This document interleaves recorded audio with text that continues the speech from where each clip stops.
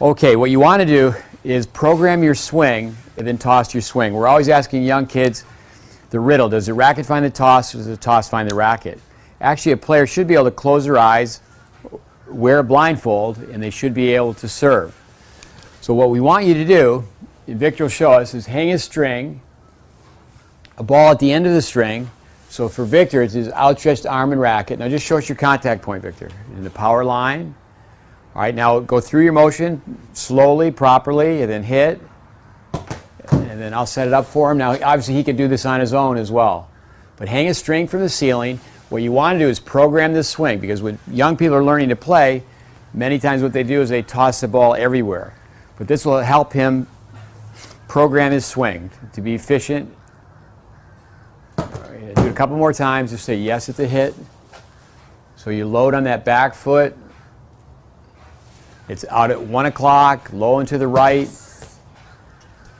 Okay, hit a couple more.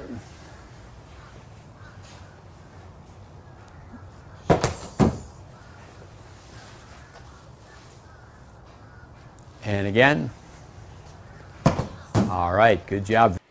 Now this is a very, very important exercise, a routine that I find quite often when I ask tennis players that I've told to do this that they don't do it. Now, hanging a string at your point of contact, outstretched arm, outstretched racket. But for Victor, he goes too fast on his serve. He needs to take his time. He needs to coil, get all his weight on the back foot. And then he needs to keep his right elbow down lower. He gets his right elbow up too high, so now the swing is too short. In this position, he can't accelerate the racket.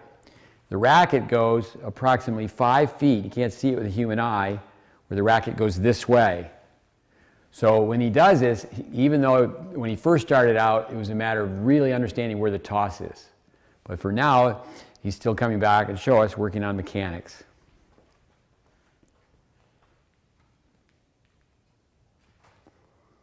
Okay. And again, you just have to steady the ball. Such an important skill just to focus. And what do you specifically, exactly need to work on? What are the details? So one more time. All right, now back up for a second. Now, even with his left hand, he needs to make sure that his left arm is bent like this. Again, there's not a right way or wrong way, but most efficiently, just like a baseball player taking it out of the glove, to be very, very loose. Another thing he does sometimes is he does this on his serve. Just needs to be in this position, but it's not a matter of going down together, up together. So the upper body is going to coil just like the lower body. So just think of the left arm, letter J toss. Left arm bent, left arm goes parallel to the baseline. And it's so important so players know what to do, then they can practice and practice on their own. All right, great.